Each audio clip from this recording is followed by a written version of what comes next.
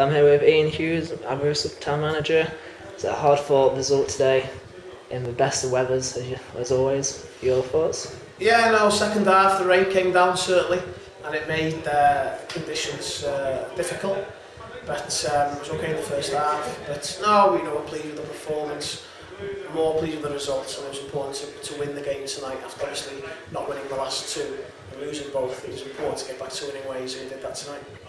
So the main point about losing Mike Lewis in the half-time, do you think that Claire Davis fit in well?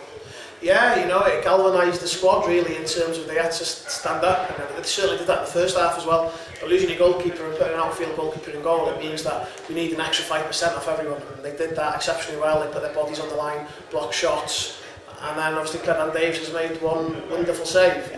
He's done well in other occasions during the second half. But only that was match of the day. One save in particular, it was brilliant. So Mike's got a bit of competition now. Yes, we've got Phil Draper at the club as well, who's been away. So he was back today, just late, too late to play. But he's back as well. So for next week, hopefully Phil Draper will be available. And another goal for Venners. And another goal for Venners. Yeah, he took his penalty really coolly. He's missed the last two. Well, he's missed 2 or 3 actually. So wow. Yeah, there's a bit of pressure on him stepping up. But he's got great character. Yeah, that's 15 goals. How important is it to have a goal scorer you can rely on week in, week out, hit the ball back of the net always? Well, he's Mr. Dependable for us at the moment in terms of scoring goals. I think he's only not scored in 2 games so far this season. I think against the New Saints and against Bala last week. So he's always worth a goal, and obviously he's proved that today as well.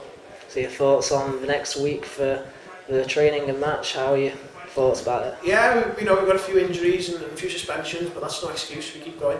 We've got a strong squad here, and I have belief and I trust every member of my squad. So it's about time they've got a chat. They'll have an opportunity next week, and it's important that they step up and take that opportunity.